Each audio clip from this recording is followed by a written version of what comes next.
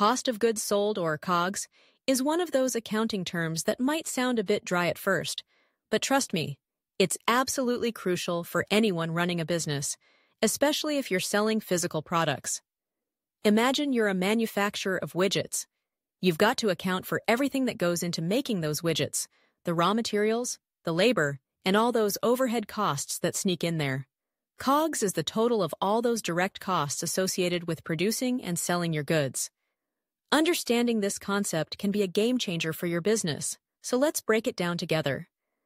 At its core, COGS gives you insight into how much it costs to produce each unit of product you sell. It's a key metric that helps you understand your profitability.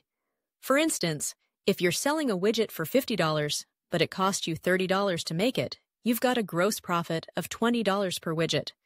That's where COGS comes into play.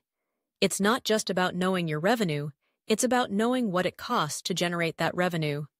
Now, let's talk about how to calculate COGS. The formula is pretty straightforward. Beginning inventory plus purchases minus ending inventory equals cost of goods sold. So, what does that mean? Your beginning inventory is the value of the inventory you have at the start of the accounting period.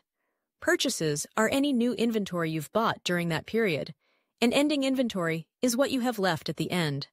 To put this into perspective, let's say you start the month with $15,000 worth of widgets in your inventory. You purchase an additional $20,000 worth of materials to make more widgets. By the end of the month, you've got $10,000 worth of widgets left. Plugging those numbers into the formula gives you $15,000 plus $20,000 minus $10,000, which equals $25,000 for your COGS. But why is this number so important? Well, once you have your COGS, you can calculate your gross profit by subtracting COGS from your total sales revenue. If you sold those widgets for a total of $50,000, your gross profit would be $50,000 minus $25,000, which equals $25,000. This figure is crucial because it gives you insight into how well your core operations are performing before you start factoring in other operating expenses. Let's take it a step further.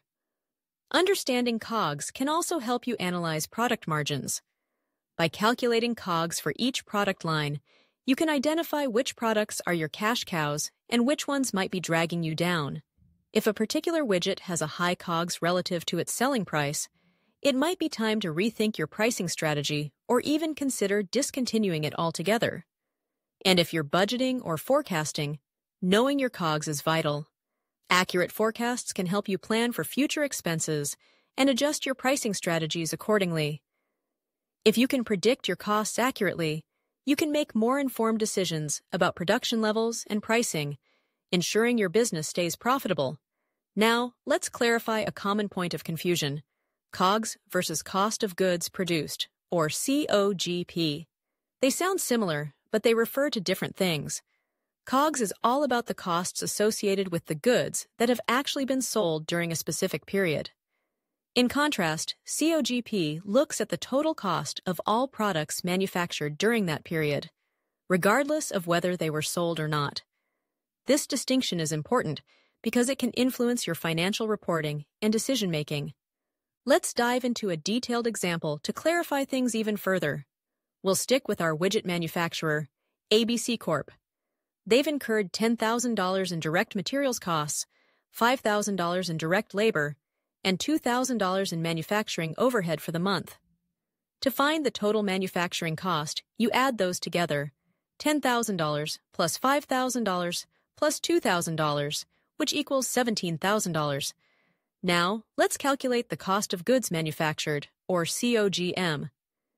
You take that total manufacturing cost of $17,000, add the beginning inventory of $15,000, and subtract the ending inventory of $10,000.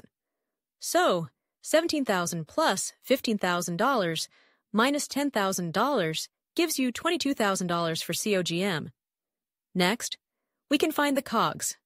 Using our earlier formula, we take the beginning inventory of $15,000, add the purchases of $20,000, and subtract the ending inventory of $10,000.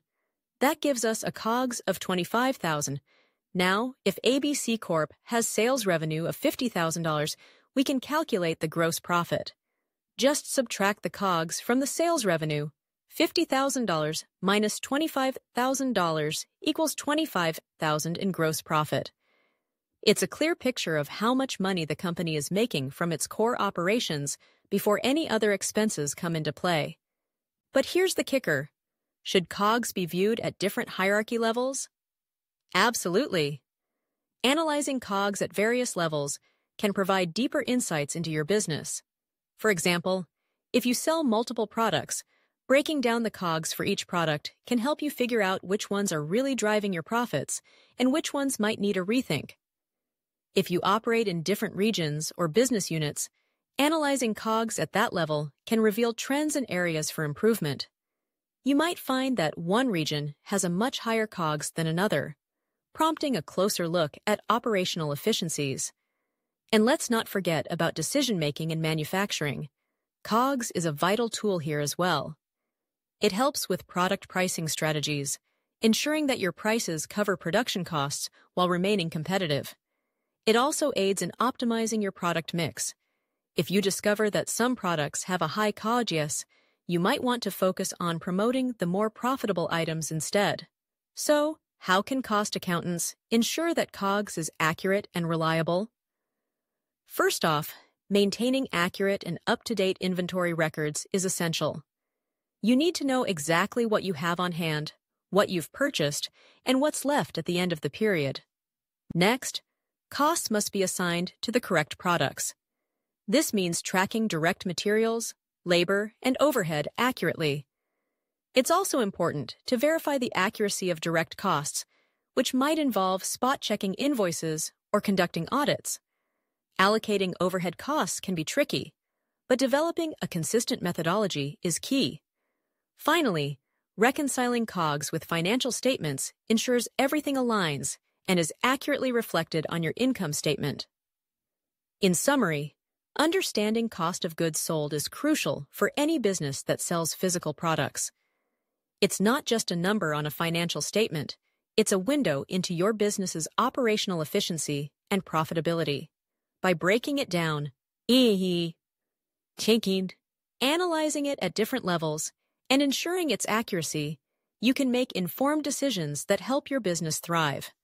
So, whether you're a seasoned entrepreneur or just starting, keep COGS in mind as you navigate the complexities of running a successful business. It could very well be the key to your financial success.